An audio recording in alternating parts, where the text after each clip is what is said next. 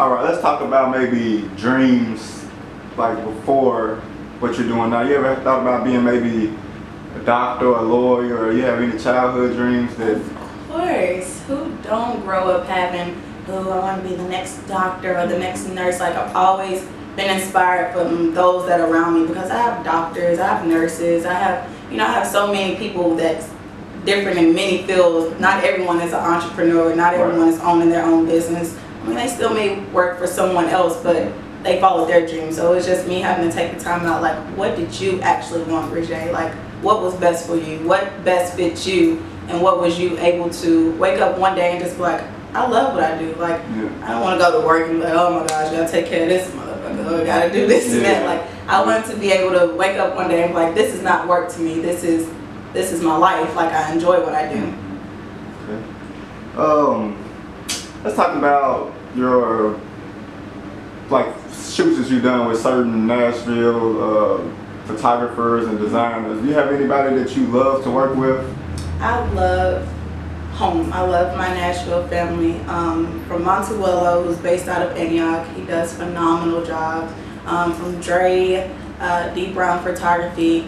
From Rakia with Rakim Ruth, her clothing line. I just love supporting my people because they support me and make sure that I'm good all the way around. From Roosevelt, from OHM magazines, like, I just have a great support system to where they make sure I'm good regardless of who I work with. If I don't work with them that day, from my makeup artists, Envy Mulatas, from Nashville Beast, like, I just have my certain team that I stick with, and they make sure I get it done. Yeah.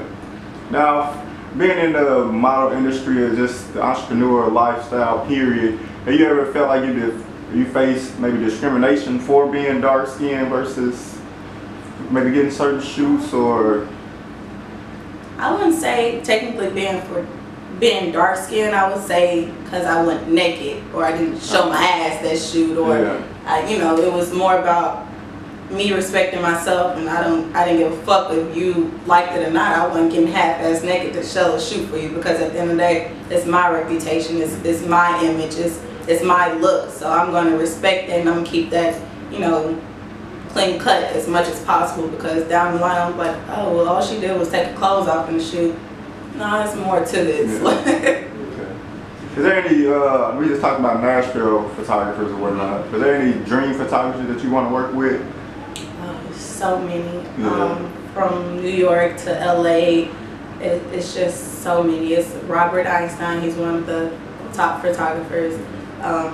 From certain models, of course, Naomi Campbell, Iman. It's just people that I got to envision that in my life to see, okay, one day I am going to be able to shoot with these people. One day they're going to see my page and be like, I want to shoot with her. Yeah. It's just things that I want to be able to get people inspired by just by looking at my profile account.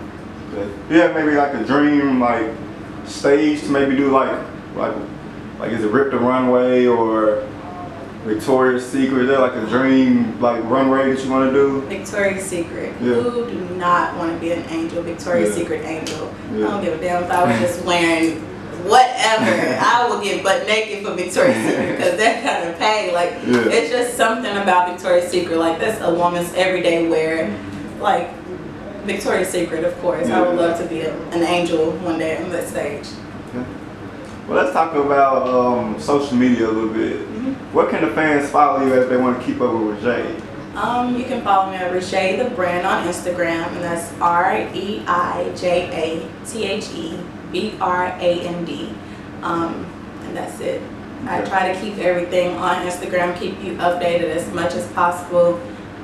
And you trust me, you will be entertained, from the Insta Snap stories to the pictures I may post here and there. Oh, you will see some pictures and you will be like, I gotta cop her, I gotta get that style. How does she get that look? Even when I tag my photographers or my stylists or my hairstylists and makeup artists, like, don't be afraid to hit them up. Like, hit them up, that's why they're getting tagged. Okay. Now, you remember maybe your first social media that you ever had? MySpace. Yeah. MySpace, and that wasn't nothing but kicks and giggles. It was just like, I got something to entertain people with, or in somebody else's business sometimes when I want to be, but Okay. Well, let's talk about Reija The Brand a little bit more. What made you want to stick to your real name and just say that's what it is? Because I am me. Yeah. I mean, I don't have nothing to hide or to cover up. I don't have no facade or a certain phase that I'm going through. It's just, I'm going to give you the 100% me. And I want you to see the 100% me. So why not put Reija The Brand? Because everyone wants to create their brand, but I am the brand. I am me. So I didn't have no other name but to myself to use. So and it took a while for me to understand how important I was to myself, or how important I could be, not just as a model, but a household brand, like a household name, like for anyone to have maybe my t-shirt in their closet or the mirror printed on their wall. Like, it's just certain things that I wanted people to have forever of myself with them. Okay. All right. Well, let's talk about maybe some of the shoots you've done outside of Nashville. You had a chance to travel and do some photography, right? Yes, I did. Or some modeling, rather. Yes. What's maybe your favorite shoot you've done outside of Nashville? And it was so random because you just never know who's watching. One day I got hit up from a photographer all in LA. Like, really? I'm a country girl from Nashville, Tennessee. You found me? Yeah, you found me, of course. But you know, it was just amazing and blessing, of course, to have somebody to reach out to you like, I ain't charge you nothing. I see your look. I love how you style. I love how how you present yourself. Let's shoot. So on my page you'll see, and you'll also see locations that I tag. And it was just a great experience to go up to Venice Beach, on the actual beach, and shoot. I went to LA for business, and it was just like, wow, my life is taking a progress, and I'm on this ride by myself, so I can't do nothing but enjoy it. Yeah. Okay. Well, let's talk about, I want to know maybe some good shoots or some bad shoots, like maybe some bloopers. Like, what's maybe the worst thing that ever happened during a photo shoot? The worst thing that can ever happen is getting your makeup, your hair, your stylist, all done for someone to say, can we shoot tomorrow? What the fuck you mean? Like, run me my money. Like, you play with my time and emotions. That's what you have to have, that muscle in the business, because they can take you as a joke. They can be like, oh, well, I just plan you another day. No, let me tell you a thing at 15. Like, I don't play about my business, nor do I play about my time, nor my money. So I don't care what this weight may look like. I hold weight, so you better get your shit together. I don't care if you gotta do it on your phone. You gonna make some work. And that's, at the end of the day, you just gotta apply that pressure, because people can just mistake you for allowing things to happen, or being a pushover, or so forth. So you just gotta let them know, like, hey, you may think I'm this and that, but let me show you who I am and what I will do. If things don't work, I will make it happen regardless if you do it or not. So that can be your loss at the end of the day. Okay. Did you always start off confident? Because I know you said you did like beauty pageants as like a 3-year-old, but have you always been confident in doing your shoots as an adult? No. How did you grow that confidence? It's not that I was insecure. It was just I had to actually build my confidence with being comfortable in front of the cameras, learn how to work the camera regardless if they didn't have the right direction for me. So just basically learning myself, practicing in the mirror, watching YouTube videos, of course watching America's Next Top Model, just taking notes on every aspect of the model field as much as possible, because any given moment, okay, well, you do it. I just got the camera. All I'm here is to shoot. So I just really have to learn how to take full control with being a creative designer, or maybe even styling myself sometimes, or maybe, it's just making sure I got me at the end of the day, because no one is going to have you like you have yourself. Okay. Now, what's maybe the biggest misconception of Reija, or just maybe even being a model overall? The biggest misconception. Like, what some people think about modeling that may not be so true. That it's easy. That is, oh, you just taking pictures.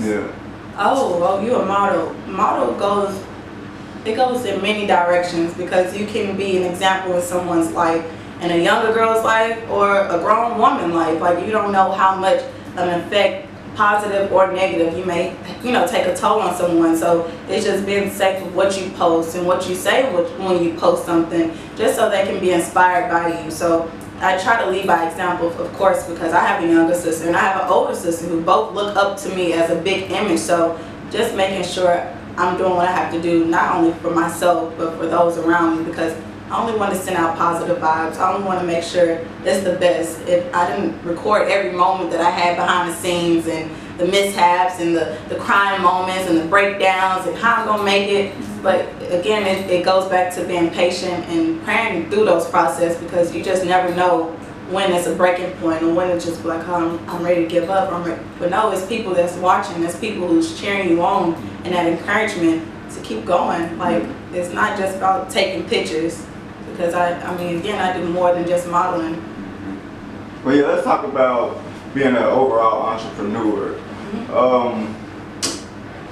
How do you find time to, like, maybe focus on one thing at a time? Like, how do you say, hey, I'm gonna focus on this for maybe this day or this week, or how does that come about? I'm a planner, so I've always taught, once you plan it and you have a great perspective on it, it's gonna get done. You're gonna make time for what you want and who you want, you know. So it's just making sure you have it well planned. Of course, praying, because it's gonna be those days when everything just feels hectic, everything is just running in together. You're like, how the fuck am I finna manage this day? Like, but regardless of how much energy it takes, put that energy all into it, because again, you never know who's watching. You never know at the end of the day, regardless if you're getting that applaud or that, you know, that pat on the back, you did it for yourself. You put it in yourself. So I invest a lot in myself when it comes to time and management, and I got self. Yeah.